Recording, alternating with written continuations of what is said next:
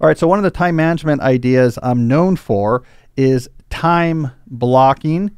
This is where during your workday, you give every minute a job in advance. That is, you partition your available minutes into blocks and assign specific projects or tasks to those blocks. I even produced a planner called the Time Block Planner to help implement this idea. Now, last week, the writer Oliver Burkeman, who I know and whose writing I really like and respect, in particular his breakthrough book, 4,000 Weeks, which is just fantastic, was talking about time blocking briefly on the podcast Farewell. By the way, a show you should also be listening to. I did appearance on that not long ago, talking about slow productivity. Great show. Check that out. Anyways, with great care and tact, Burkeman admitted that time blocking does not work that well for him, and in fact, he feels like it is a little oppressive. So who's right? In today's deep dive, what I'm going to do is I will play the clip of Oliver talking about time blocking, and then I will give you my thoughts on it. My conclusion might very well surprise you. All right, so let's hear what it is all the hubbub is about. Let's see. Do we have a clip here? Can we play this? Yeah. All right, let's listen to this. Here we go. Next hour in a sort of meaningful way. In the middle there is something like time boxing and time blocking. I am, for the record, a huge fan of Cal Newport's work in all sorts of different areas, and his new book on slow productivity is absolutely fantastic. But I'm looking forward to a conversation that I think we will have one day about time blocking and time boxing. I've found very often for me, like that is in this category of things that I think really help people. I'm talking about where you sort of you map out the day with what you're going to do in each period of hours. And, you know, maybe it's my personality and maybe it's a bad personality. But for me, that sort of almost all the time ends up feeling oppressive to a degree that just gets in the way of me being productive. And I've learned the hard way, because it feels kind of indulgent or something, but I have learned that it is better for me to have some room in my approach to work to do what I feel like doing in a given moment. Not just always, not just like, who cares about deadlines or earning a living, I'll just do what I feel like, but to be able to harness that energy of like, oh, well, it's 2 p.m. and I wasn't expecting to feel like this, but I'd really like to get stuck into that thing. All right, so we'll clip it there. So let me start. I'll start with the end in mind. I will start with my conclusion about all of this, and then we will work backwards to support why that's my conclusion. There's two things I think are true at the same time right now. Number one, Oliver Burkeman is right about time blocking. Number two, time blocking is still really important. All right, so let's unpack why both of these things are true at the same time. I'll start with the first point. Time blocking does feel oppressive, right? This is something that comes up often on this show where people eager about time blocking say, why not time block my time outside of work? Why not time block my weekend? I say, man, it is so, it's so demanding. It's such a temporal taskmaster. You got to take a break from it. If you tried to time block your whole life, you're gonna burn out. It really does have this sense of when you're working, you are locked in. It is not a relaxed sensation because you have to. You're trying to stick with the blocks. You want to hit the blocks. There's a bit of urgency in there. There's an act of will and resistance of the inertia, deadening impulse to stop or do something else. So it is. You feel it. It could really exhaust you. You have a bunch of long time block days in a row. You feel it. So Oliver's absolutely right about that. That's not just his personality. I think that's most people. All right. And second point, the approach Oliver mentions as an alternative where you give some leeway to say, what do I feel like doing? Where is my energy level? What seems, interesting or appropriate right now? That is more flexible. It is probably more natural. It is certainly something that's going to be more, it's going to feel better, right? Like that probably better fits the rhythms of humans as we've evolved over a long period of time. And it's because it's difficult to predict in advance where your energy level is going to be at a certain time of the day, what's going to be more appealing than something else, and so it's to be able to say, this is what I feel well keyed to do. that's going to feel more natural. That is more flexible. This requires, of course, but I don't think it's a critique. I think we just accept this. This requires, of course, some level of self-awareness and resistance to procrastination, right? I mean, obviously, you have to be at a certain level of trust with your own work execution to just say, I'm going to see what I sort of feel like this afternoon and go with that. You have to have some trust. You're not going to always just say, well, I feel like doing nothing. But, people get there, right? So what he's talking about, that approach would be more natural. It's also more relaxed. You don't have that sense of urgency to it. You feel like you have breathing room. So those 2 points, I think, are true. Oliver's right. Time blocking is oppressive. Being more on the fly and deciding what to work on is more flexible, probably feels more natural. Point 3, it is true at the same time that time blocking is brutally effective. It is really, really effective. The amount you get done in a time block day is on average 2x versus other approaches. Like, this is not an exact number, but sort of heuristically, I hear more or less this number again and again. It's part of the popularity of time blocking, the time block planner is, man, it is just effective. A time block day ships stuff at a really high rate. And there's various reasons for it. One, there's less context switching, right? This is what I'm doing now until I'm done, then I'm doing this. Non-time blockers, you're much more likely to shift back and forth between different things, especially when it comes to communication interruptions. Time blockers have blocks for it. Non-time blockers just sort of have this as a background process going on. This is what's going on with Slack, what's going on with email, and you have these constant context shifts, which reduces your cognitive capacity. Batching is a good way to tackle things as well. So I'm doing this for a 90-minute block. It allows your brain to completely get the context, the cognitive context set on what you're doing, and now you're able to operate at a higher level of effectiveness. It's a better use of your hours because you're looking ahead at the whole day. So you're sort of seeing like, oh, this is going to be the best time to do this, where this time is good for this. It's a more optimal assignment of time to activities than if you just sort of say, what am I doing now? You might realize as the day goes on, you know what? That morning block was probably the best time to do this thing, and I've missed it now because I wasn't thinking about it. I just got started with my inbox or something like this. It also leads to less energy being wasted on the persistent question of, should I keep working or should I take a break? Right? You're not going to work all day. You are going to take breaks. When these breaks aren't scheduled, every minute is a potential opportunity to take a break or check your email or do something else, which means every minute you have to have this mental battle with yourself of, should I take a break now? Should I check my email now? You have to win that battle. No, let's keep going. The next minute that battle comes again. When you're committed to time blocks, you don't have to fight this battle because there is no question. This is what I'm doing for the next hour. I'm checking my email then. It's on here. I'm not in that block. So the only commitment you have to maintain is to sticking with your blocks as opposed to having to have an on-demand conversation and debate with yourself throughout the day. All right, so we have these things true at the same time. It's oppressive and not supernatural, a time block. It also produces a huge amount of stuff. So why do I preach it? Because so many modern knowledge work jobs have so overwhelmed us with work, and in particular, the administrative overhead that comes along with all of our work, that if we don't harness the brutal effectiveness of time blocking, we'll drown. This is an unfortunate reality of many knowledge work jobs today, especially more office-style jobs in which you have uncontained work assignments, when you have sort of uncontained back and forth conversations about work. There's a sort of ad hoc freneticism to it. Time blocking gives you a fighting chance of sort of being able to do a shutdown at the end of the day and sort of keep your head above water. All right.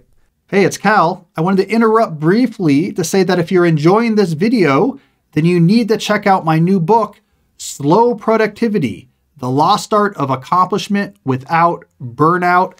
This is like the Bible for most of the ideas we talk about here in these videos. You can get a free excerpt at calnewport.com/slow. I know you're going to like it. Check it out. Now let's get back to the video. So I want us to get to a world in which Oliver's approach can be much more widely applied into many more jobs because it's more natural, it's less exhausting and oppressive. In our current world, however, we have to go with the brutally effective technique to make sure that we don't completely drown, that we're not up all throughout the evening having to try to catch up on emails. We don't have to get up at 4 a.m. to get the work done because nothing could get done during the day. So it's sort of a necessary compromise. I won't say necessary evil, but sort of a necessary compromise. All right, so why do we get to this place? But if we want to solve work, and now we have this alternative definition of solving work where we don't need something like time blocking anymore. If we want to solve work, we have to understand where the problem came from. Well, this is what I get into deeply in my new book, Slow Productivity. The whole first part of the book is sort of understanding what went wrong with knowledge work, right? And the key idea from that book that I think explains why we unfortunately still need time blocking was the lack of any sort of consistent workload management philosophy in most knowledge work sectors. In most knowledge work jobs, there is no consistent agreed upon way to keep track of workload. How much are you working on? What are you working on? How much should you be working on? Where is the work that needs to be done that no one is working on right now? We don't do this in most knowledge work settings. We just throw work at people through email, meetings, and chats, and it just gets on your plate. No one knows how much you're working on or how much that person's working on. It's all uncontrolled, and this leads to overload. And the reason why the overload is a problem is not only is it hard to make progress on 10 things at the same time, but each of those 10 things brings with it administrative overhead, emails, meetings, and conversations needed to keep that task rolling. This administrative overhead begins to pile up until most of your day now becomes stuck trying to service these different tasks. You're trying to then desperate to find any time that's left to actually make progress on the tasks themselves. This is the environment we're in. It's caused by lack of consistent workload management philosophies. It's an environment in which you have to, like a general, unfortunately, but like a general, plan your strategy for each day to try to keep the forces of email and meetings at bay enough so that your pincer move to get progress on this report actually succeeds. It's metaphorically war out there because of this overload epidemic, and time blocking right now is sort of the best weapon that we have. So what is the solution? I mean, okay, slow productivity gets into this, but at the core of the solution is we have to fix this workload management problem. Your team, your organization, yourself, if you're a freelancer entrepreneur, needs an agreed upon rational way to manage who's working on what, how much they should be working on, and how you keep track of things that need to be done that no one is working on in particular. This means probably you have to have some sort of centralized list of work that is waiting to be worked on. If you're a team, you have this all on a shared document or a board somewhere. If you're an individual, do the same thing. Here's things I'm not working on yet, but have agreed to work on. We need some way of keeping track of the active things. What are the 2 things you're working on right now? What are the 3 things you're working on? This should be visible. This should be transparent. This should be public. And then we need really smart limits to what the right amount of work to do concurrently should be. And it's probably 2 or 3 things of any non-trivial size at a time. All right. We can add all sorts of other, and I get into this in the book, we can add all sorts of other minutia here. Some things aren't discrete tasks, but are more, we could think of them as ongoing or service oriented. Can you serve on this committee? Can you be in charge of the birthdays for the office? Can you be in charge of making sure the website stays up to date with client testimonials? We need a limit for ongoing service obligations like this as well. Yeah, you should have like 2 of those and 2 major projects you're working on, and that's it. When you finish a project, we pull another one in and we can all decide what makes sense. We need these types of systems so that we're not overloaded. If you're not overloaded, now you got some breathing room. And now something like Oliver's method might make some sense. All right, which of these do I want to work on today? You know what? I'm going to work on this one. Actually, I'm going to kind of take it easy today. You have this breathing room in your schedule where you can have your work follow the more natural ebbs and flows of both your energies and your interests, and it seems less oppressive. It seems less like you're ending each workday out of breath. In fact, I say, this is rough, but I have this prediction that, claim, let's say, that really the optimal type of workday and knowledge work would be one in which about 30% of your time is flex. That you could consistently do nothing for 30% of your day in aggregate and everything would be fine. That's about the amount of flex you need. Like some days you're feeling more of that, some days you're doing less of that. You can shift around where work happens. Work can take longer than you thought. 30% buffer rather is probably where we should be. We'll never get there without more systematic ways of thinking about workload management. All right, so returning to the original debate, in air quotes, between me and Oliver, there's really no debate at all. he's right that time blocking is oppressive. He is right that it'd be much nicer to be able to let your work to unfold more naturally. So the problem is, how do we get there? That's where the ideas I just talked about might help. Read a book like Slow Productivity to get a better diagnosis of the problem and solutions. Read Oliver's fantastic book, 4,000 Weeks, to get a better understanding of why his more natural method is where we want to get to, why that's more natural. But in the meantime, while we're working towards these solutions, time blocking is probably what's going to work day to day. So it's interesting, Jesse. It's like I've created a tool, and now all of the rest of my work is trying to make that tool obsolete. There's like a weird energy. Like I put out that planner, and then my Slow Productivity, the next book I published, if those ideas were put into practice, the planner would become obsolete. So it's like I want to make that part of my advice not needed anymore. There's a lot of things I give that are like that. I have a lot of advice in time management organization where I say, I wish we didn't need to do this. And if we fix knowledge work, we want to have to. But in the meantime, we got to run our lives like we're, in the mission control of the Apollo missions. Like we got to keep track of this information. We got to keep it around, not because, I wonder if this is why sometimes productivity critics aren't often in these jobs. So they'll look at me and say, you guys must just be trying to optimize for the sake of optimizing. You must be trying to squeeze in as much as possible because you've fallen in love with hustle culture, right? Where the reality is people say, no, I don't want to have to optimize my day. I don't want to have to do so much every day. It's my job. It has put so much stuff on my plate and I can't keep up with it, and it's super stressful and I want to be less stressed. So there's this sort of interesting tension between where we want to get with productivity and like what we have to do right now. Well, the big thing it helps with is not task switching that you talk about all the time, right? Makes a huge difference. Yeah. But it's hard, right? Like the way of working with time blocking, you don't task switch. I work on this, I'm done. Now I'm working on this, now I'm done. It produces, but it's hard because you have to keep your focus on one thing, then another. It's, my friends and family know this because they text message on a family text thread, right? Mm-hmm. I'm a ghost on that thing during the day because when you're a time blocker, you're just like you're locked in, right? It is a more oppressive, faster paced approach to the day.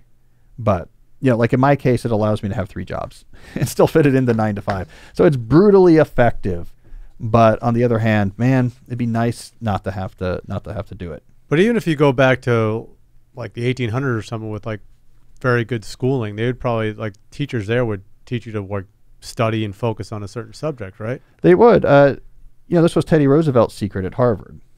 So if you read, I guess it was probably the Edwin Morris Volume 1, Rise and Fall of Teddy Roosevelt, Theodore Roosevelt.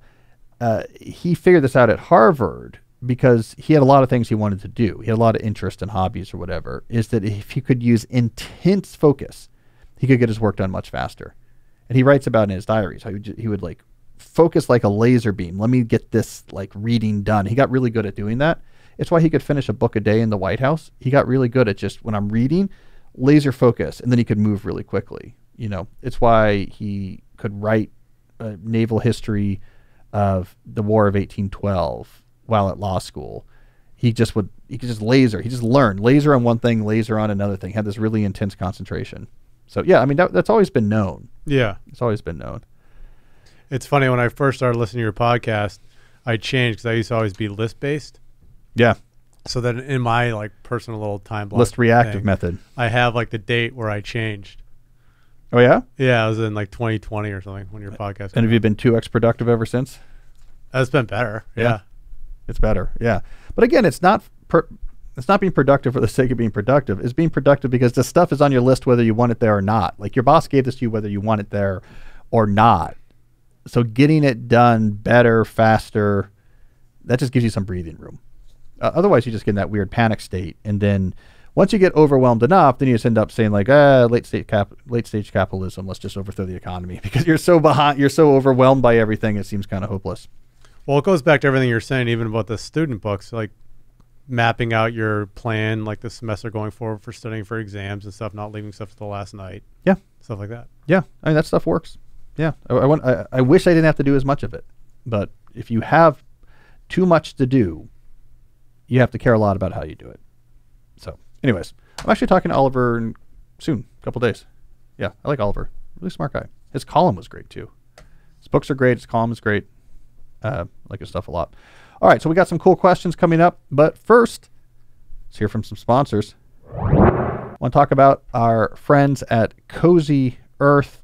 I've talked about on the show a lot how my wife and I love Cozy Earth products. We started with the sheets. The sheets are made out of this bamboo-derived material that is super soft and super comfortable and super, I don't want to say cold, but it like wicks heat away in a way that feels, keeps the sheets just feeling comfortable and cool even in the summer. We slowly added more sets of these sheets to our rotation because we did not like when one set was being washed that we would have to have a non-Cozy Earth set on our bed. When we travel in the summer, we bring the Cozy Earth sheets with us.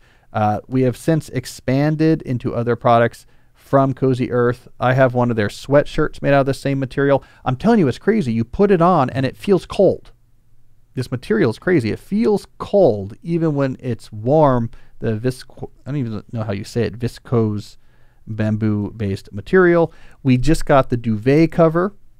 So now we'll have the sheets and the duvet cover, our Cozy Earth material. I mentioned before when my parents watched my kids while we were in London for my book tour, the gift we gave them was a set of Cozy Earth sheets. So anyways, I am a huge booster of Cozy Earth's products.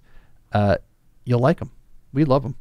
So remember to go to cozyearth.com/Cal to enjoy 30% off when you use the code CAL.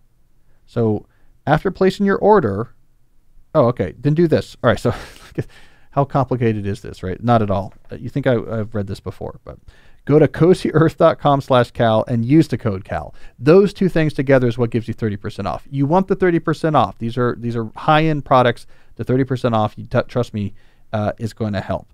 Here's the other thing. After placing your order, if you would, it's a request from me to you, if you would, there's a little survey that pops up. Select podcast when it asks, like, where did you hear about Cozy Earth? And then select each questions from the list. If you do that, it really helps because then they know that you came to Cozy Earth because of me. All right, so cozyearth.com/Cal. Use that code CAL to get 30% off. And then mention me in the survey afterwards if you would.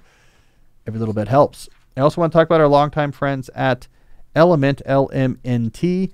Now, we've talked about them on the show for a while because I'm a big fan of their drink mix, this sort of no sugar, no artificial flavor mix you add right to water, and it gives you the electrolytes you actually need, especially after hard exercise or a long day in something like the DC climate. Gives you what you need without all of the junk. We have a huge bin full of the Cozy Earth drink mix in our kitchen. It's what I drink after workouts. It's what I drink after doing long events where I'm speaking a lot, which is very dehydrating, or if I've been out hiking, or now I'm in that season of doing thinking walks outside. I just did 2 hours the other day in Rock Creek Park, came right back home. Element, get that hydration. They have this cool new product I want to mention, which is the Element Sparkling, which delivers the same zero sugar electrolyte formulation you already know and trust, but now in a bold 16-ounce can of sparkling water. You can just have it in your fridge and pull it out cold or bring it with you on the go. No sugar, no caffeine, all electrolytes. I'm very excited about the Element Sparkling. It's available right now in more of a limited way. So if you're an Element insider, you have access to it right now. You can find out more at the website, drinkelement.com/deep. But definitely check that out. If you're a fan of the drink mixes, you'll be a fan of the sparkling. So good news, you can get a free sample pack of Element with any drink mix purchase if you go to drinkelement.com/deep. That's drinkelement, LMNT.com/deep. And as mentioned, if you're an Element insider, you'll have first access to Element Sparkling, a bold 16-ounce can of sparkling electrolyte water. So check that out at drinkelement.com/deep. All right, Jesse, let's do some questions. First question's from Sean. In an earlier episode, you mentioned you utilized acceptance and commitment therapy to tame anxiety that you had in the past. In my late 20s, I started having panic attacks due to a high-stress move, my job, and overall poor stress management. Can you elaborate on your experiences? Yeah, ACT or ACT, Acceptance Commitment Therapy, third wave psychotherapy, it's very well suited for panic attacks. So I'm glad that you're asking about it. So let me just give this some context. I'll talk about one of my uses of this. This was years ago, back in grad school, where I had developed an insomnia problem, just sort of idiopathic. Just suddenly, there'd be nights where I just wouldn't sleep, or wouldn't sleep a lot, right?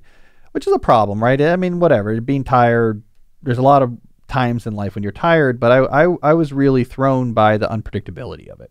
I was also really thrown by this idea of, like, you can't do your top level cognitive work if you're tired.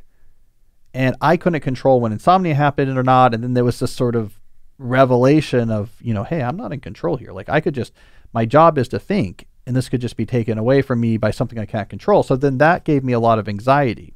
So now I'm in my 20s, and it settled into a kind of like a daily, just sort of persistent anxiety feeling. The physiological feeling of anxiety, all coming from concerns about sleep that sort of spiraled out of control. Because I'm a nerd, I read a bunch of books about it, and I did some self-treatment, and I'll explain it to you in case this is helpful to people. That was a mixture of cognitive behavioral therapy, which is second wave psychotherapy, with ACT, acceptance commitment therapy, which is third wave psychotherapy. All right, so let me briefly explain both in a way that's going to frustrate sort of any mental health expert in the audience. He's like, you're not getting this right, but I'll do my best, right? So with cognitive behavioral therapy, this is second wave psychotherapy, the idea is you point out distortions in your ruminations, the thoughts you're having in your head. You point out the distortions in the thoughts. You sort of correct the thoughts you are having. The idea being negative self-talk is the driver of the negative physiological states. So if you correct the self-talk, things will be better. This was one of the first evidence-based psychotherapies. First wave psychotherapy is talk therapy. Woody Allen, Annie Hall, you're on the couch, someone talking to you. This was the first that was more, we have this protocol, we're going to test it, we're going to see if it works or not. All right, so that's cognitive behavioral therapy. Acceptance commitment therapy, which came later, that's why we call it third wave, doesn't try to even correct the thoughts. It has you diffuse or disconnect from the thoughts. Yeah, I'm having these thoughts. I'm worried about this. I'm worried about sleep. I'm worried about having a panic attack. Yeah, they're there, but that's not reality. Those are just thoughts. And in fact, you'll often sort of name the different stories, like, oh, here comes the panic attack story. As Captain Panic Attack is giving the story. That's interesting. That's going on in my head. Oh, I'm feeling this thing right now. That's interesting. I'm feeling my throat's a little tighter. I can feel whatever. All right, I'm going to go on and do what's important to me. So you sort of diffuse from the thoughts and keep committing to take what's called value-driven action. So you're kind of limiting their power a little bit. All right, so what I did for my sleep, here's my combination of the two. This is my sort of my world famous treatment plan. Twice a day at set times, would do cognitive behavioral therapy on anxiety about not sleeping. There's distortions in this. You're predicting the future. You're doing black and white thinking. In between those sessions, it was pure ACT. So when I would feel like the ruminations would be like, come on, Cal, like, let's get going. Like, let's get into this. Let's think about this. I would say to myself, oh, I already dealt with this thought earlier at 9 and found that it had distortions and that the reality wasn't really so bad. I'll revisit that. I'm revisiting again at 5. Until then, I'm not getting into it. I'm just going to do like the best things I can with my time. That's kind of pure ACT. And so it was knowing, like, I'm not going to get into it. I'm just going to accept the reality that I did a CBT session. And there's another one coming up. So really, if this thought really is so urgent, if there is a crisis here, I'm going to get into it again at whatever the time was for the second session, 5. So there's no problem. I'm not ignoring it. I'm not trying to ignore it or pretend like it doesn't exist. But until I get that, I'm just going to do value-driven action. That actually was very effective. It was very effective. Over time, it really reduced the anxiety, sort of went away. The sleep fears would come and go, but it didn't have the impact anymore because you weren't feeding the rumination cycle throughout. So those are 2 different types of sort of evidence-based psychotherapies that are out there. I combined them in my own probably non-approved way with my sleep issues in my 20s and actually found that to be very effective. You'll, of course, see echoes of this in my shutdown complete routine for your schedule, right? Because I say after you do your shutdown ritual and you actually say the phrase like schedule shutdown complete, when you have ruminations about work, you say, no, I said that crazy phrase, or I checked the checkbox in Cal's time block planner. I wouldn't have done that if I wasn't sure that it's safe to shut down, so I don't have to get into it again. That's very similar to sort of what I did with my CBT ACT hybrid when it came to sleep concerns. So Sean, for panic attacks, classically it's been seen that ACT is better than cognitive behavioral therapy, because with panic attacks, if you're worried about having a panic attack, it's not necessarily a distorted thought, right? It's like, no, you might have a panic. This is like a thing that comes and goes. Like it's not a distorted thought, right? ACT is better here because ACT's like, yeah, you might, but we're still going to do the best things we can with our time. And if it happens, it happens. It doesn't define us. Let's do something valuable right now. So ACT is probably the right match for you. There's a good book called The Happiness Trap, which is the sort of public-facing, accessible introduction to ACT, so definitely check that out. But anyways, I wanted to get into just all like CBT versus ACT, what I did with sleep, all as a more general way of emphasizing our minds are weird. And one of the ways most commonly our minds can be particularly unhelpful is when we have this internal self-talk ruminations that build up around whatever. I'm anxious about this thing happening. I'm really worried about what other people think of me.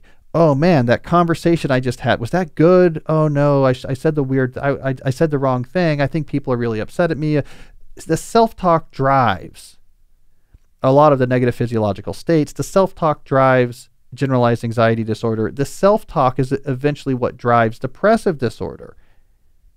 It's not just boom, oh my God, I'm ahedonic. It's no, I just came off of 6 months of like continually berating myself in my mind and all of these things I'm worried about. So you got to get a handle on the self-talk. And that's what these second and third wave psychotherapy is very good at. So I just want to introduce these things in here. So if you're out there looking for a professional, you sort of know what they're talking about. You know what you're looking for. And you know that there is useful ways of dealing with this. You're far from alone about it. I don't know. Jesse, I should take my CBT ACT hybrid I invented and should like market it somehow. This is what it could. And use Shopify for the checkout. Shopify for the checkout for my new. I got to give it a really cool name. CBT ACT. We could make I bet this is like an anagram. These letters are very useful, so there's probably an anagram here. Kabact, Tabik, Exhibit. We could put it together. We'll get the marketing geniuses on it. But anyway, Sean, thanks for asking that question because it gives me a chance to talk a lot about rumination and mental health. All right, what do we got next? All right, next question is from Nate the Great. How can I stick to a deep life program and not keep switching based on what I perceive others to be doing? Well, good question, Nate. You need, first of all, your master narrative that describes your ideal lifestyle. It's okay that this is going to change, but it's something that's going to change. The change in this is going to be harder and slower than just your whim changes this week versus last. So your master narrative about your ideal lifestyle should describe 5 to 10 years from now what a typical day of your life is going to be like. It's the type of environment you're in, your interaction with nature and other people, what's going on with what's the feel of your work, not the specific job, but the feel of your work. It's a master narrative about this is what I want my life, the all elements of my lifestyle to be like. And then we're going to work backwards from that. What can I do creatively right now to take advantage of existing opportunities and to get around existing obstacles to move closer to aspects of these lifestyles? And that's where you begin to get creative. That's where you begin to build these sort of bespoke plans of sort of moving more towards your ideal lifestyle.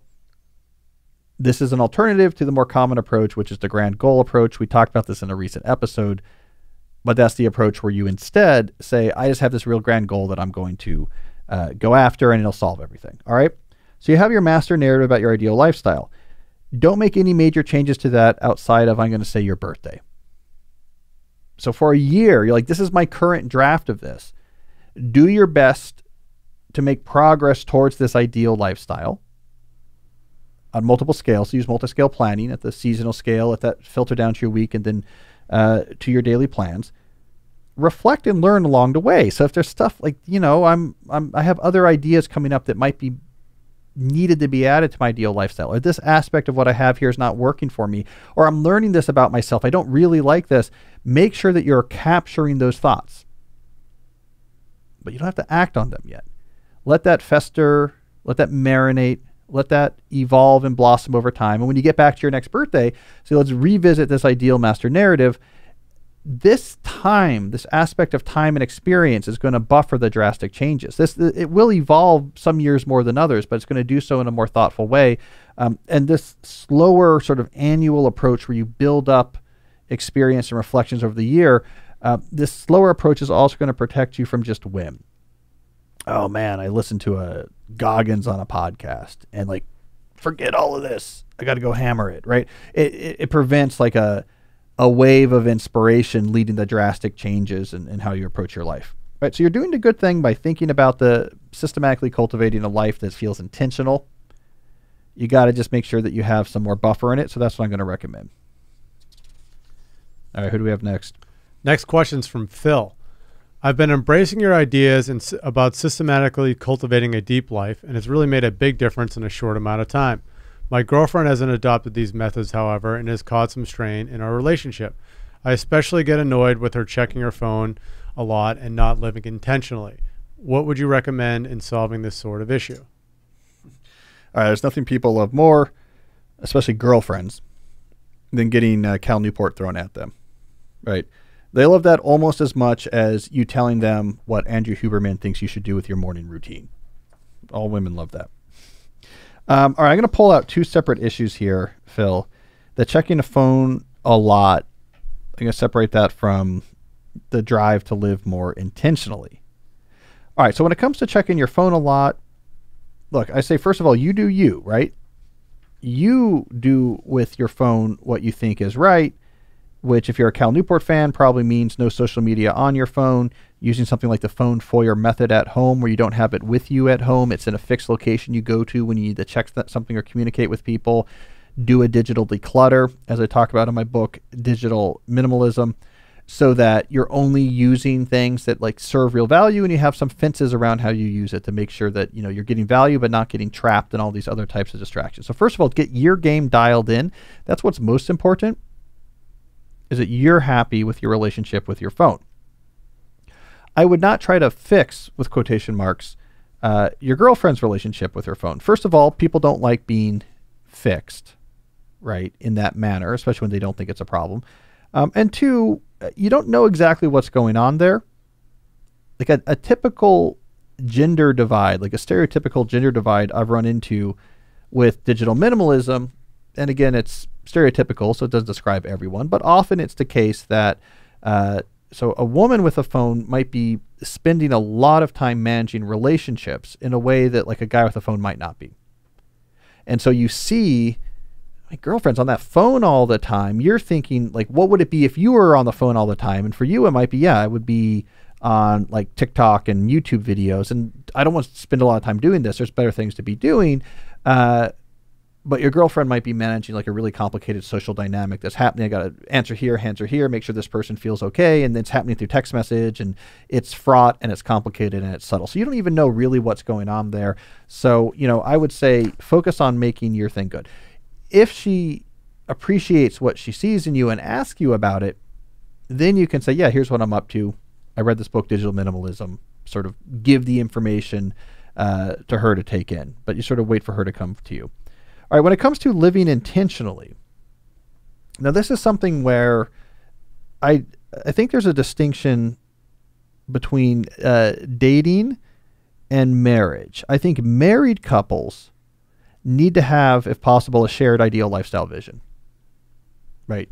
You're doing something like deep life planning. You should agree on, here is our vision for our family, what we want all of the aspects of our day-to-day life to be like 5 years from now or 10 years from now, like what type of place we're living in, our connection to community and family, what our work is like, what type of things it gives to us, but also what type of footprint it has in our lives. Like you really imagine these things. And then as a family, you're working towards this. You're married, especially when you're starting a family. If you take the tact of like, I'm just going to try to optimize my career. You're going to try to optimize your career. We're going to see everything else, everything you need. You're going to see everything I need. We're going to see everything that like our kids need. All of this is sort of just like an obstacles to our individual optimization. That doesn't work out well. Shared family vision that you're trying to optimize works well. When you're dating, don't do that yet. It's too early. Right? I don't think it's appropriate yet for the most part. So when you're dating, work on your own vision, ideal lifestyle. And again, be transparent about what you're doing, answer questions about what you're doing. But I don't think you need to be on the same page about that until probably after marriage is typically what I recommend. All right. By the way, all this stuff's just going to make you seem like a more attractive mate if you're not harping on these things, but you're not on your phone all the time. You have a vision of you want for your life. You're making progress towards it. These are all really positive things. This is all going to help you. You're going to diffuse a lot of that benefit if you preach about it or brag about it.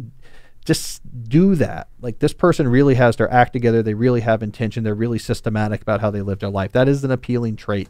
So stick with it. I'm great. We should have like dating advice music we play whenever I give dating advice. I feel like it never goes well. That's actually a really good idea. Yeah. I'll find some. Never goes well. All right. What do we got next? Next question is from Abigail. Can you elaborate on the blocks in your planner? For example, how long you're writing blocks? Do you time block classes that you teach? What is your shortest block? Stuff like that. Well, okay. So Abigail, when I'm doing time block planning, my entire workday is time blocked. So there's no minute that's not part of a block. So if you look at a column in my time block planner, it's all blocks of various sizes with no gaps in between. Right. So that's what a time blocking discipline looks about. So when you ask like, oh, do you time block your classes? Yeah. I mean, every minute has to be in a block. So the minutes that are taking place during my class are going to be in a teaching time block. All right. The main place where appointments on my calendar differ from the corresponding blocks in my time block planner is that on my time block planner, I'm explicitly typically taking account of the time required to get to class, to get back from class. So it's on a calendar, you usually just put like, here's the exact hours of an appointment, but when you're time blocking, you have to capture the time required to actually get there, not get there, because every minute has to be accounted for.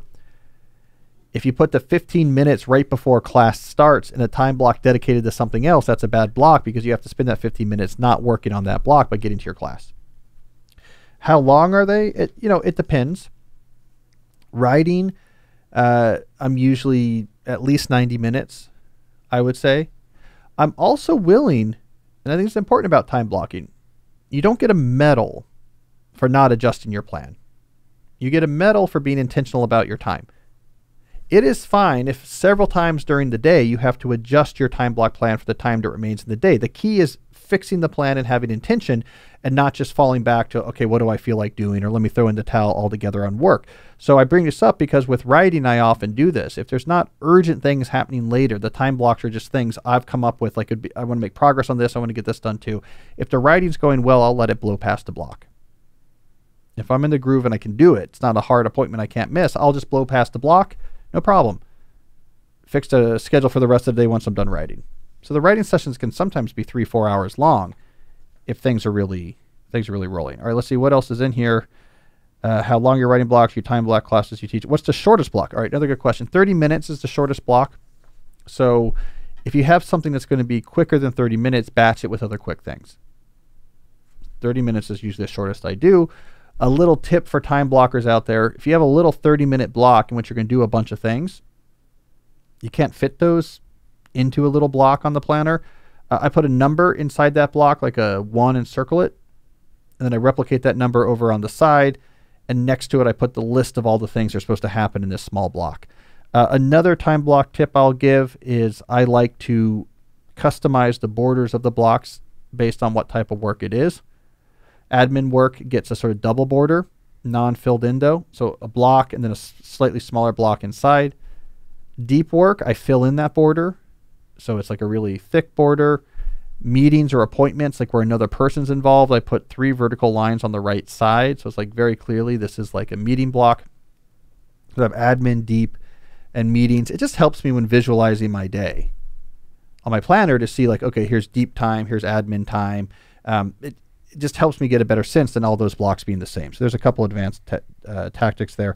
I have a really long expository introduction at the front of every time block planner I sell where I get into a lot of these details and I give a lot of these extra tips. And there's a lot of diagrams of time block planners. It's unusual for a planner to come with like a chapter of a book, but mine does because I'm a writer and I thought it was important to really walk you through exactly how to do this and the advanced tips and tricks. So the best thing I've ever written about time blocking is actually the text in the front of my time block planner. It's interesting. All right.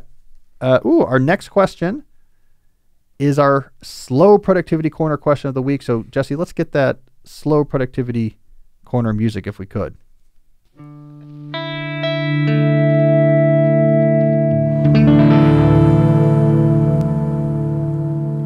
So for those who don't know, I try to have one question every week that's relevant to my new book, Slow Productivity, The Lost Art of Accomplishment Without Burnout, so that we can get into the details of that book. If you haven't bought that book yet, check it out.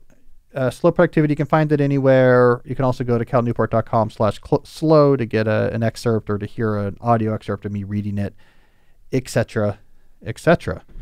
We're coming up now, Jesse, on the 100,000 copy sold mark, which is an important mark to me. Like symbolically, it's always a mark I like to hit. Because it's been 3 months because it came out March 7th, right? Yeah. Yeah, so it's so far so good. We're rock and rolling. So if you haven't got the book yet, check it out. People are digging it.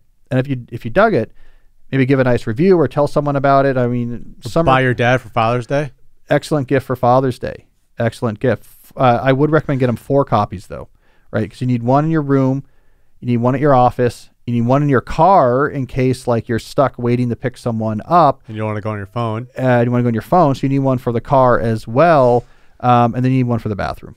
So buy 4 copies of Slow Productivity for your dad for this Father's Day. If you don't, I'm going to play the theme music again and again and again. All right, let's see. What is our Slow Productivity Corner question of the day, Jesse? It's from Janet. In your book, Slow Productivity, you recommend obsessing over quality, but I sometimes find this paralyzing. I worry so much doing about other things really well that I procrastinate. Is it really that important to care so much about quality? It's a good question, Janet. A lot of people wonder about this.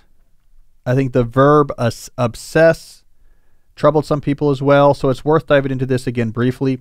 For those who didn't read my book, I have 3 principles of slow productivity. The first is do fewer things. The second is work at a natural pace. The third is obsess over quality, which I argue is the glue for the whole program. So why is this important? Well, there's 2 reasons. When you begin to care more and more about how well you do the best thing you do, busyness of the type that defines our current pseudo-productivity age begins to seem unnecessary and eventually to seem negative. You begin to develop a distaste for busyness. When you're not caring about quality, busyness can be in some sort of masochistic way attractive. Like, at least if I'm busy, I can't be accused of being a slacker. At least if I'm busy, I can't tell myself, hey, you're not really getting it done here. At least if I'm busy, there's some safety in this. I know how to do busyness. And this is all I know about doing work well. It's safe. It's predictable. Once you start caring about doing something really well, you start to see results. The busyness becomes an obstacle. I can't make progress on this thing because I'm so busy with all these other things. So the other principles of slow productivity, the doing fewer things at once, the working at a natural pace, begin to seem self-evident once you begin to pursue quality. The other thing that happens, and this is kind of the nice flywheel effect, as you get better at something professionally, you get more freedom to dictate what your work looks like. So as you get better at something, you're going to develop a distaste for busyness. At the same time, you get more leverage to remove busyness from your life. So these things work together. It's good symbiosis. It gives you the power you need. A big talking point I hear from people I talk about slow productivity is they're like, a lot of the stuff I get, a lot of the stuff I give advice for, like, here's how you do this right now in your job with a boss who's a pain. But they're like, I could do this so much better if I had more control, but I don't have control. My boss is really a pain. So I can do some of your advice, but some of the big ideas I can't do, and I feel like I'll never be able to do them because my boss will never let me do them. This is how you earn the right to do them. Right? You get really good at something. They're desperate to keep you. They really want your skill. Your skill is very valued. Now you say, yeah, I'll stay, but here's how I'm going to do it. And now you begin to gain more control. So slow productivity, the tactics in the book, part of them are just like right away, put these into action right now. They're pragmatic. The other half are inspirational. You might not be able to do these now, but they're possible. You can get there. Yeah, you can't do this all tomorrow, but a year from now you could if you get really good at something. That is your weapon you can wield against the scourge that is pseudo-productivity generated busyness. All right.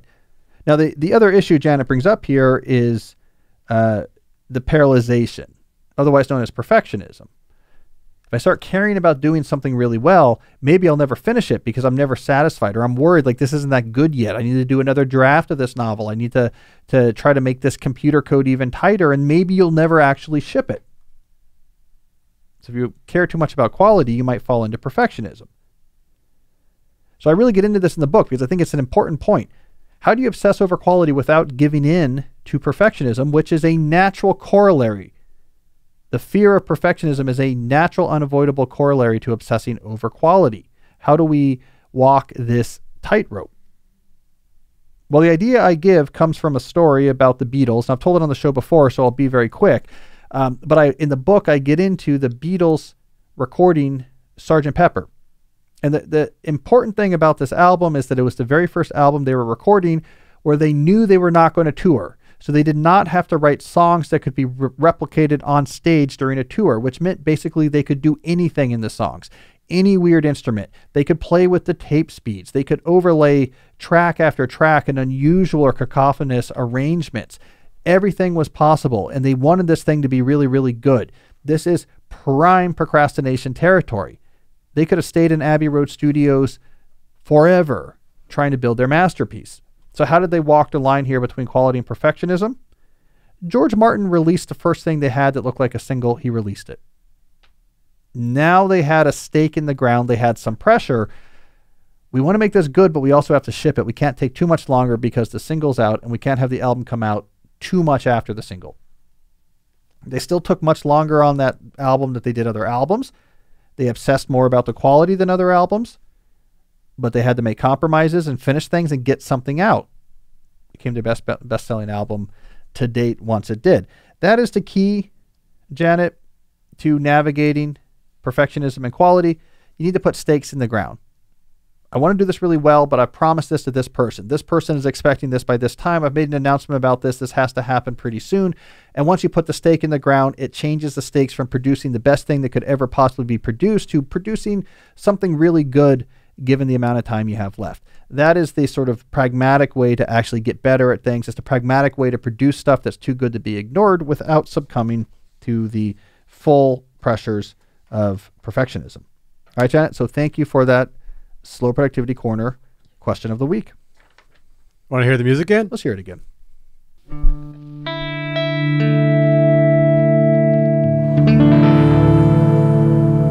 If you don't buy your 4 copies of the book, that's all you're going to hear. All right, do we have a call this week? We do. All right, let's hear this. Hi, Cal. My name is Emily, and I work for a small nonprofit organization with national reach. I have a question that I hope you can help me with, considering your recent book tour experience. I travel for work roughly once every 6 weeks, and these trips can last anywhere from 4 to 9 days. The reason for my travels varies, but most often it's for conferences that require me to be up early and attending sessions and professional dinners until late in the evening. These events significantly disrupt my daily habits, routines, and rituals. I find that it often takes several days after I return, especially if there's a time change, to feel that I'm back to my normal rhythms. Of course, some habits and routines are easier to pick back up than others.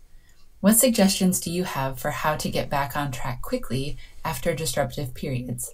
And are there habits and routines that you try to keep when you are doing your travels? Thanks. It's a good question, Emily. A couple things here I think are relevant. One, when it comes to being during your travels, it is good to understand your stripped down systems that you're going to use, and they really should be stripped down. Right? So you have to acknowledge that traveling is not the same as just being at your office. There's much less you can actually do in terms of the normal work you do. You should lean into that. Really warn people ahead of time. I will be traveling during this period. get people prepared for that. You can even use an autoresponder if you need to, so that expectations are set, that you're not as accessible as normal, that you're not able to be part of hyperactive hive mind on the fly interactions as much as before. I think that's helpful. I think it's helpful to schedule, if it's a 9-day trip, 2 or 3 check-ins. All right, let's have a half hour pre-scheduled on our calendar that works with, in this case, the conference schedule, or just in real time, we get caught back up. What's going on? What do you need from me? A way of deflecting a lot of like emails and chat, just like we have a couple check-ins. Let me just check in. What's going on? Do this, do that, put a pin in that. It's a much more effective way of allowing you to deal with stuff that comes up while you're away without having to have you always constantly try to be connected. As I mentioned, you should streamline the set of systems or habits you use. Like you're not going to time block, for example, because if you're at a conference, I don't know what, it's fluid. I don't know what's going to happen or what's going to happen next.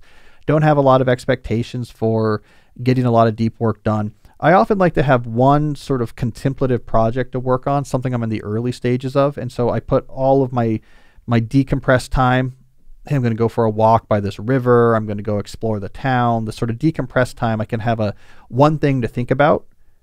And over like a week-long trip, you can make pretty cool progress if you keep thinking about something in these unusual environments, but don't expect to do too much more deep work outside of that. And I would schedule admin blocks onto my calendar each day. Here's the 1 hour. I'm going to just sit down and try to crank through everything that's admin. So it's all about consolidation, so that most of your time you can just be doing the thing you're there to do and not be worrying too much about the other things.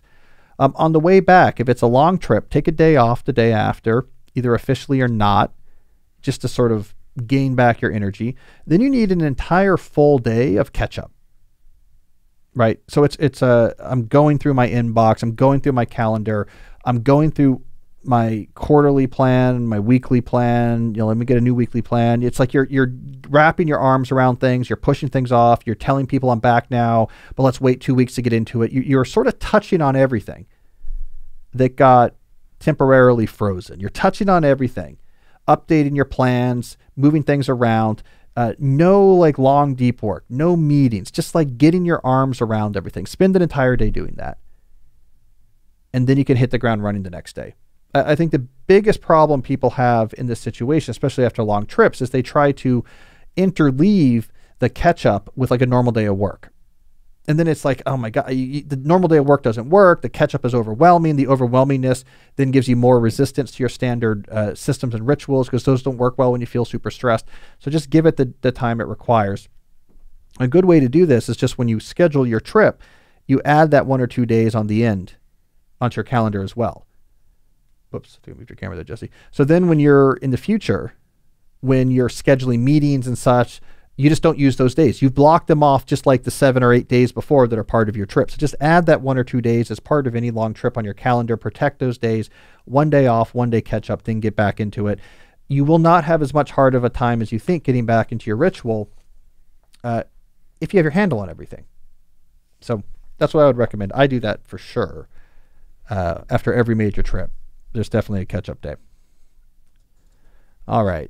We got a case study here. So something else we like to do is read case studies sent in by you, my listeners, about how you have specifically put the type of things we talk about in the show into action in your own life. It allows people to see sort of what practically these type of ideas look like when the rubber hits the proverbial road.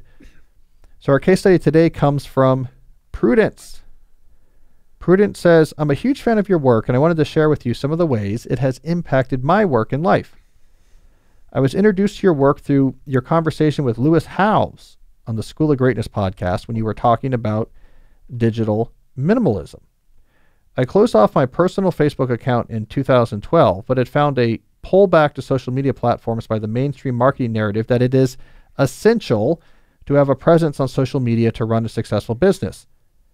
Digital minimalism helped me question those beliefs and find other ways to market my business which feel more aligned. The ideas in your book, So Good They Can't Ignore You, were also fundamental, this time in shifting my mindset around my career. In my 20s and 30s, working as a divorce lawyer with the popular message, follow your passion, it was tempting to think that doing away with law and the pressures of billable hours and constant deadlines was the way to go, and that I should seek out a totally different job. but your work helped me open my mind to the possibility of leveraging the career capital I had worked on over 18 years of legal practice to build and serve my clients in a different way. Drawing on the ideas in So Good They Can't Ignore You and your lifestyle-centric career planning model, I now work as a divorce coach consultant, which uses my skills and experience, but also helps support my broader lifestyle vision. In 2022, I sold my bricks and mortar legal practice, and as my coaching practice now is entirely online, my family and I were able to fulfill a long-term dream of moving from a capital city to a regional beachside community on Australia's Sunshine Coast. The career change has also afforded me the flexibility to be a present and involved parent and contribute to our local community.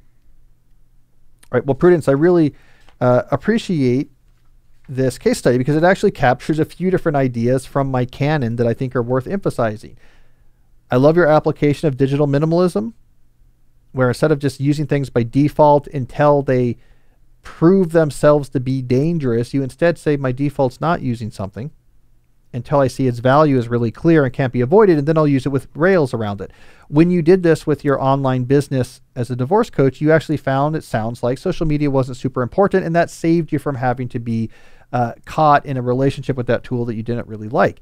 I then love your application of my career capital theory from So Good They Can't Ignore You, right? It's the idea that says the thing that matters most in cultivating a career you love is getting good at things and then investing the metaphorical career capital that generates to get things in your job you really want. The stuff that makes great jobs great is in demand. You have to do something great to earn it. So I love this way of thinking. The follow your passion model that I push back against in So Good They Can't Ignore You would have told you, as you mentioned here, this isn't your passion. Being a lawyer is not your passion. Quit it. Go do something completely different. That would have been probably a big mistake because without career capital, this different thing would probably not give you what you need. And finally, what a great example of the core component of my deep life philosophy, which is working backwards. We've talked about this throughout the show, working backwards from your ideal narrative, your master narrative of an ideal lifestyle. And you guys, you had this narrative, and you didn't give us the details, but it seems like it involved living in a quieter place, living closer to nature, more time with family and flexibility, but also implicitly freedom from worrying a lot about finances. And so to move closer to that vision, you took the career capital that you had generated being a successful lawyer for all these years to build up this consultant coaching practice, which requires your really specialized skills, which allows you to probably charge a good amount of money, but is way more flexible than billable hours actually being on cases, and is fully remote and allows you to now move to that other location that's going to be much better to you. That's classic deep life sort of jujitsu right here. It's not one grand gesture. It's you figuring out, if I use this skill over here and this develops, it'll eventually allow me to do X, Y, and Z. That's going to be a better situation. A little key point, a nuance in here I want to emphasize for the listener. Notice how she said, by 2022, I was able to sell my standard legal practice and do the coaching full time. That meant she started this thing on the side, validated it was working, built it up in a natural way, had evidence it was doing well before she quit the legal practice. It's not always grand gestures for the deep life. It's knowing what your ideal lifestyle looks like and constantly creatively looking at ways to move you closer. So a masterclass, Prudence, in cultivating a more meaningful life, along the way applying other ideas from my books. So I appreciate that. It's a good case study. And anybody can send case studies to me at jesse@calnewport.com. Yeah, please do. We love them.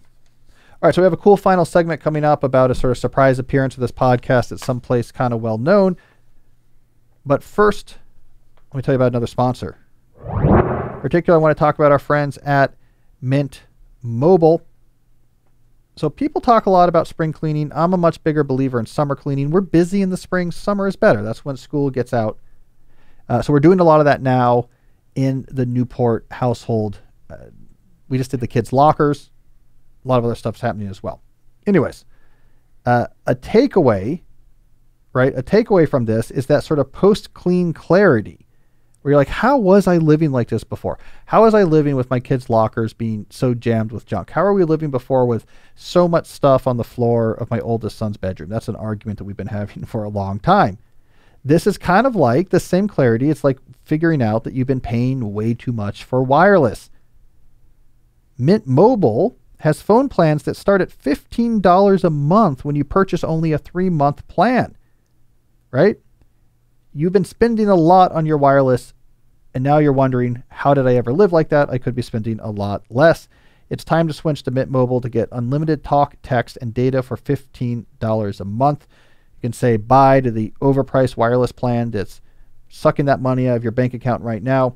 Mint Mobile will rescue you with a premium wireless plan with costs starting as low as $15 a month. All these plans come with high-speed data, unlimited talk and text delivered on the nation's largest 5G network. You can use your own phone and bring your existing phone number and contacts along when you switch to Mint Mobile. I've actually been talking about Mint Mobile a lot at school. One of the issues I'm involved with at my kids' school is phone use and when kids should get phones. And they go to a school in DC. A lot of the kids take public transportation. So, parents want to have some way of contacting their kids. So they're wondering, how do I get a phone to my kid to use without having to give them a smartphone? And I've been telling a lot of people, Mint Mobile, right? You can buy a dumb phone on Amazon, buy a flip phone. $15 a month plan is not that expensive at all. And so now a lot of parents are using Mint Mobile as a way to have a phone plan for their kids so they can stay in touch with them in emergencies without having to give them, an iPhone and a $150 a month plan. All right, so to get this new customer offer and your new 3-month unlimited wireless plan for just $15 a month, go to mintmobile.com/deep. That's mintmobile.com/deep, MINT mobile.com/deep. Cut your wireless bill to $15 a month at mintmobile.com/deep. $45 upfront payment required, equivalent to $15 a month. New customers on first 3-month plan only. Speed slower above 40 gigabytes on unlimited plan. Additional taxes, fees, and restrictions apply. See Mint Mobile for details. Let's also talk about our longtime friends at Policy Genius. We talk a lot on this show about the deep life, but another thing you have to know about life is that it is unpredictable. Bad things can happen. If people depend on you, you need to make sure that you have enough life insurance. Not just some life insurance, but actually enough life insurance that if the unthinkable happens, those who depend on you will be taken care of. Why do so many people who know this not have enough life insurance? It's because they don't know how to get started. It's one of these ambiguous tasks that just lurks there on your Trello board under to process and just sits there because you don't know what to do with it. How do I go get life insurance? Who do I talk to? This is where Policy Genius enters the scene. It helps you easily compare your options from America's top insurers in just a few clicks. Their award-winning agents can even walk you through the process step by step. It has no incentive to recommend one insurer over another. It's a marketplace, so you can trust their guidance. They just want to get you a plan that works for you. There are thousands of 5-star reviews on Google and Trustpilot from customers who found the best fit for their needs attest to how well they do this. So Policy Genius makes the logistical task of doing this very important act much easier. You can go to Policy Genius to get this to-do list item crossed off right away. So get peace of mind by finding the right life insurance with Policy Genius. Head to policygenius.com/deep-questions or click the link in the show notes to get your free life insurance quotes and see right away how much you could save. That's policygenius.com/deep-questions. All right, Jesse, let's do our final segment. All right, so this was a nice little treat, but I'm going to use it as an excuse to talk about something a little bit more specific to the show. Deep Questions, our podcast that you're listening to here, made a cool appearance at the Apple WWDC, their Worldwide Developers Conference, right? So they have this big splashy conference. I think you probably remember it from years past when Steve Jobs would give these big keynotes. One of the big speeches, it's a pre-produced video, but one of the big presentations at this conference is what they call the Platform State of the Union. So if you're someone who develops for Apple platforms, this is sort of like the big deal speech where they talk about here's what's coming up with the platforms, what new features or capabilities are coming along, and you can think about like, hey, what can I do with the apps or whatever I build for it? Anyways, Deep Questions made a little cameo in the WWDC Platform State of the Union. I think Jesse's going to bring this up on the screen here. So if you're watching, you can see someone is on the screen. She's talking about, there we go. See it, Jesse? Yep. They're showing the Deep Questions podcast is on an Apple Watch.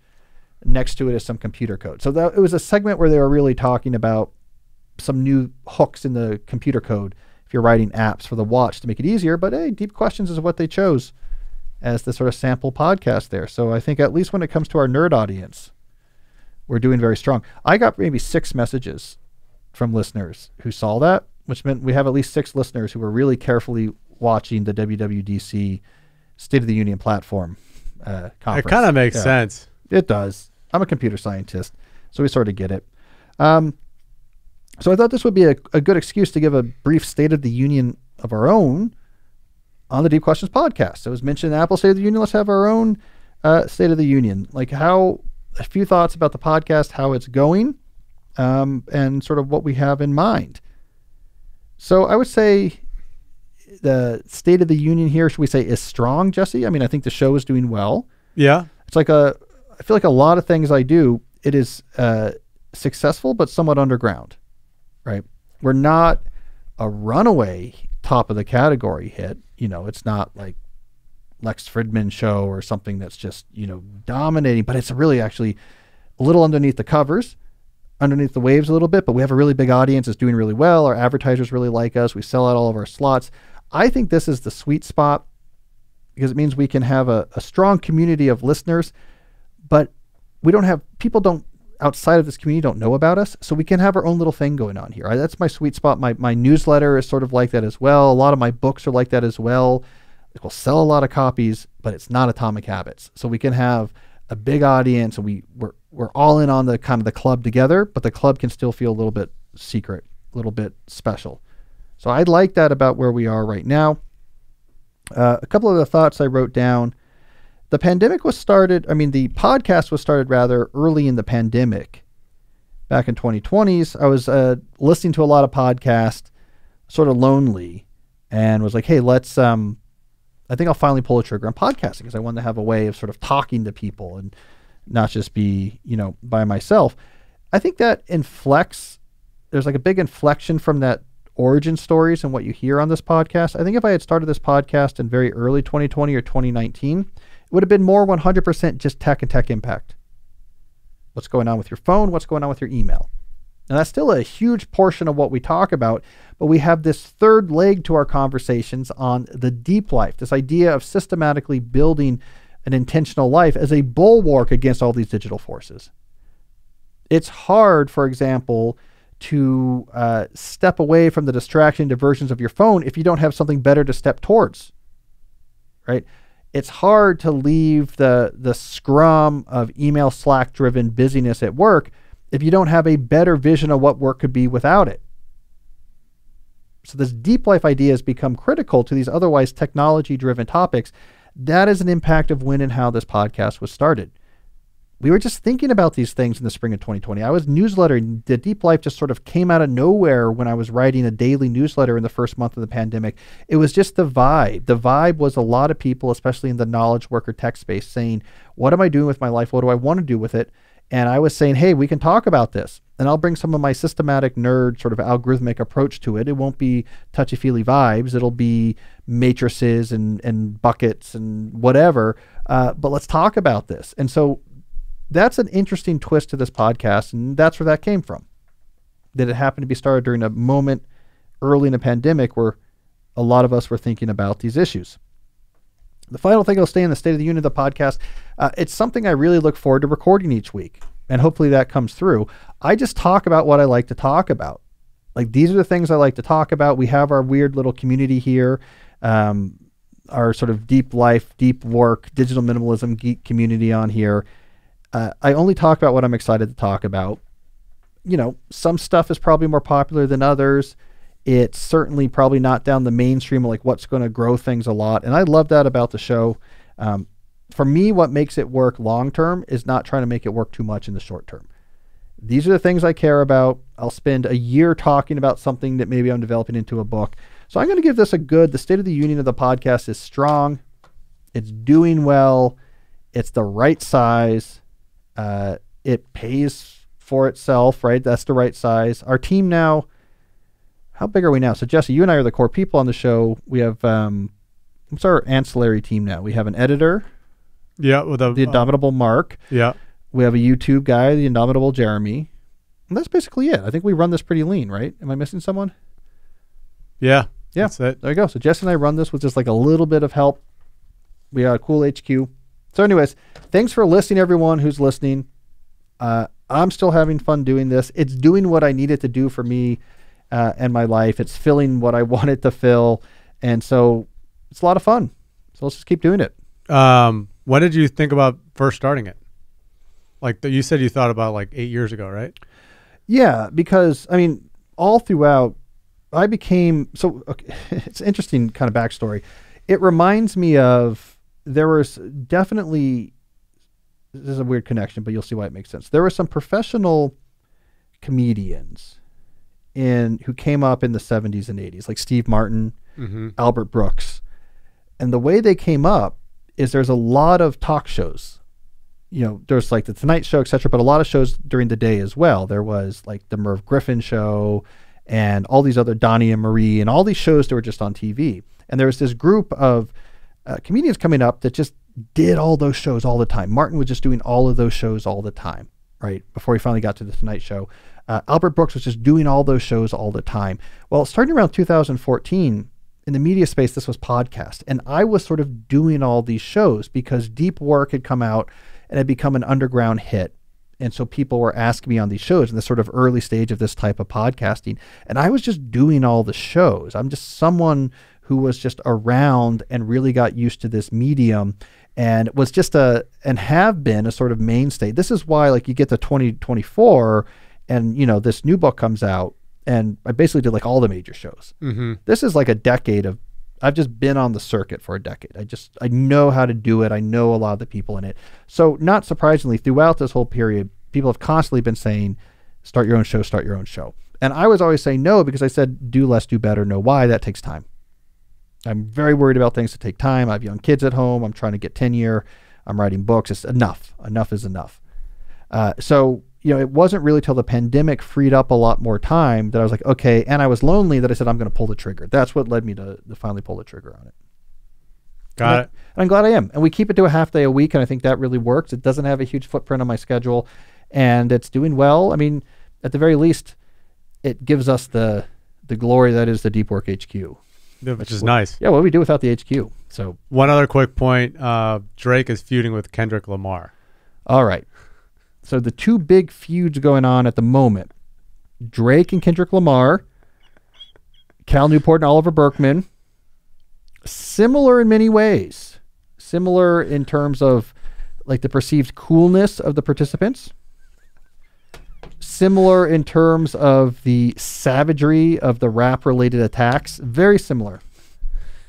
Not similar in a way that actually, this doesn't work anymore. This bit doesn't work anymore because my whole deep dive was about how I agree with Oliver. And he's right. So it's not an effective, that is not an effective way to feud. Like Kendrick is right. All right. Anyways, enough of this. Thanks everyone who's listening. We'll be back next week with another episode. And until then, as always, stay deep.